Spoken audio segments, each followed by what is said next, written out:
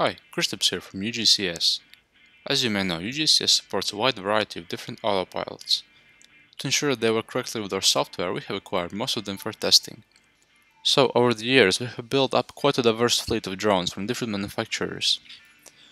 Our users often use the information such as land surveying, mapping, 3D reconstructions, and other. In these missions, flight precision plays an important role. This is why we have decided to test the drones against one another in terms of precision. This will be the first video in a series of videos in which we will compare the precision of different drones. To do this, we prepared a short photogrammetry mission.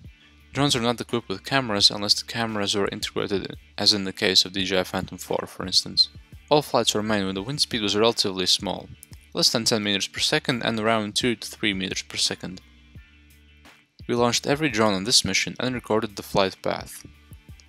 We will publish data from every flight one by one, and when we run out of drones, we'll publish a comparison between them. And now for the first drone, the DJI Phantom 4, which we will use as a benchmark. This is one of the more modern, ready-to-fly drones, and has become quite popular for photogrammetry applications, even for professionals. Here you can see how the test route looks in UgCS. This is a simple yet typical photogrammetry route with overshot parameter.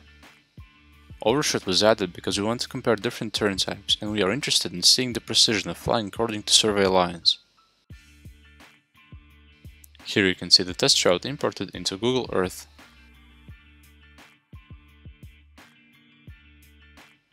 Let's compare it to the flight of DJI Phantom 4 made with stop and turn trajectory. The Autopilot was able to keep within the survey lines quite precisely. However, notice that there are slight imperfections in the corners. From a side view, you can see how the altitude compares to the test route.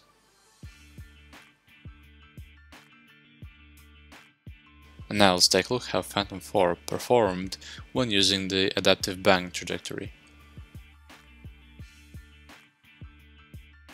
Notice how the flight path is a lot smoother and the corners are rounded off.